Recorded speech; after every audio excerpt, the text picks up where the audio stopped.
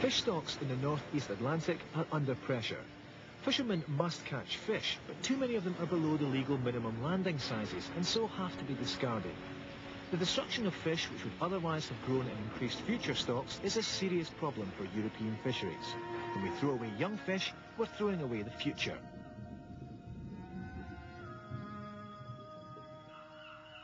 So, what can we do about it?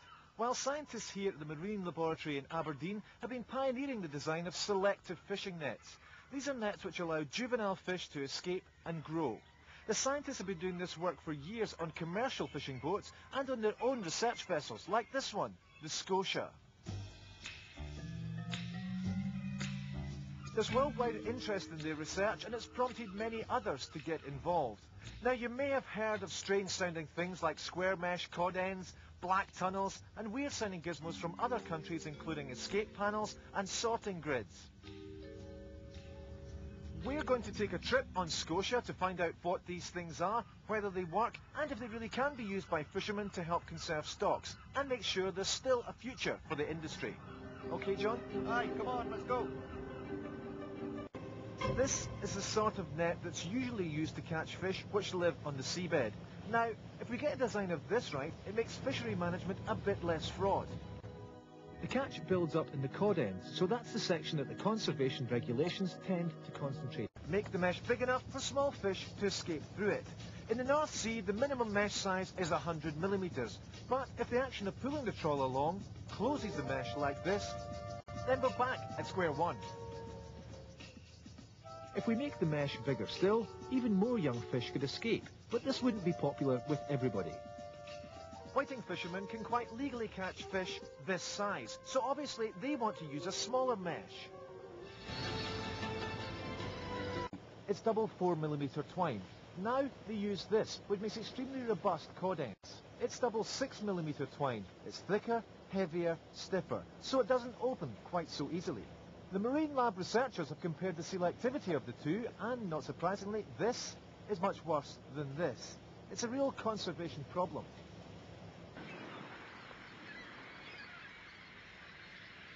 Obviously, what the scientists need to see is what happens to the net when it's actually in the water. To do this, they use an underwater vehicle. It's controlled from here on board and sends pictures back up so we can see how effectively the gear's working or not working, as the case may be.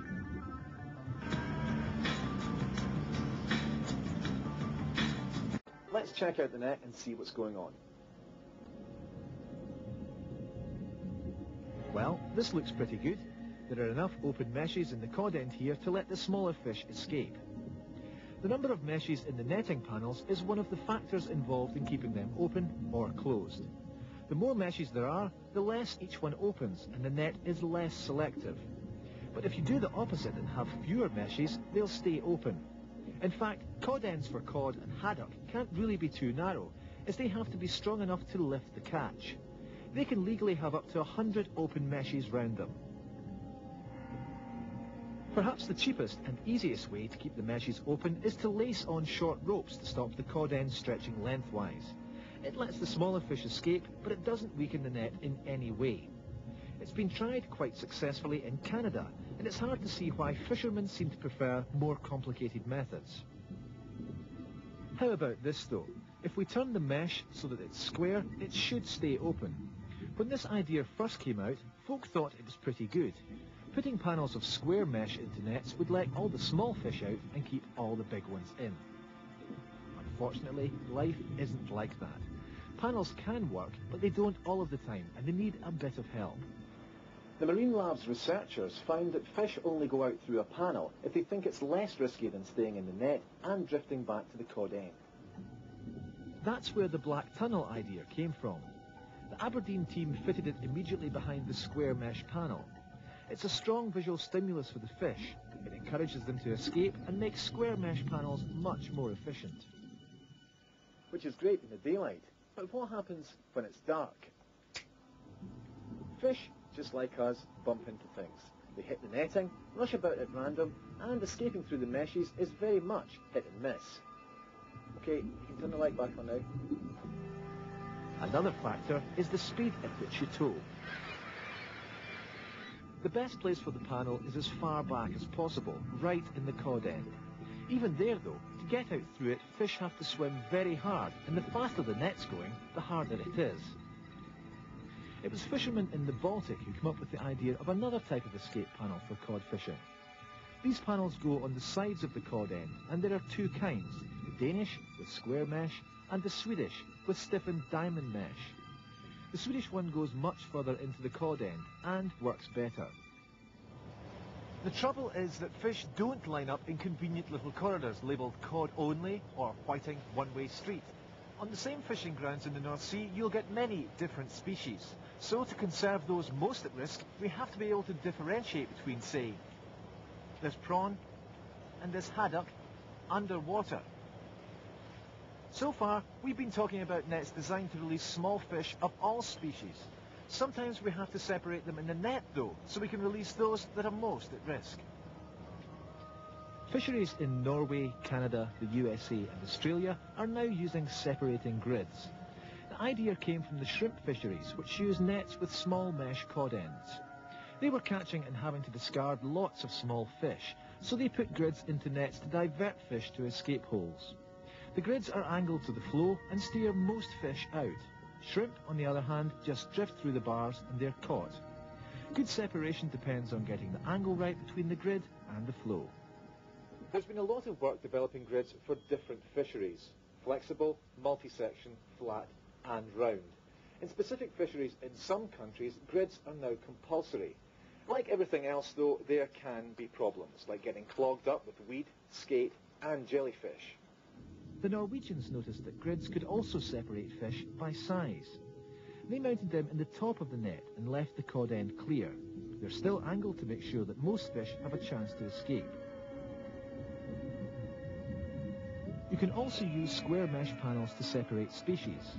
They're compulsory in the prawn fishery, and young haddock and whiting can escape through 80mm mesh. In Ireland, where they use old-style low nets for prawns, they put the panel further forward in the net, which works, although nobody is quite sure why. It's obvious that if fish are being herded, they'll get tired. Eventually, they'll just give up and fall back into the net.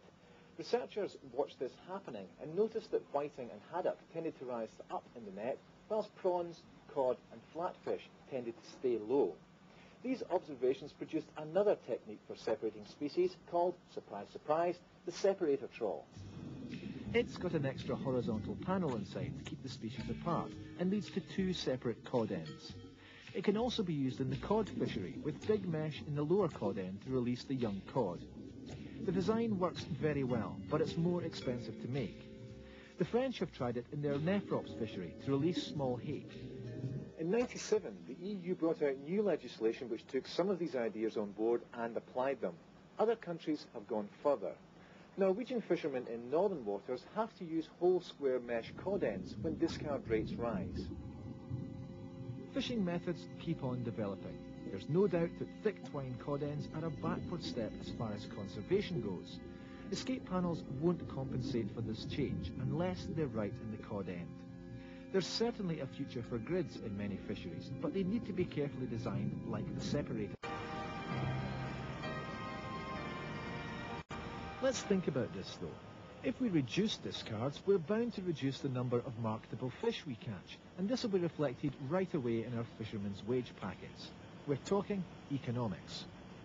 Conservation measures which are biologically sound, but which fail to take into account the economic effect they are going to have, usually always fail.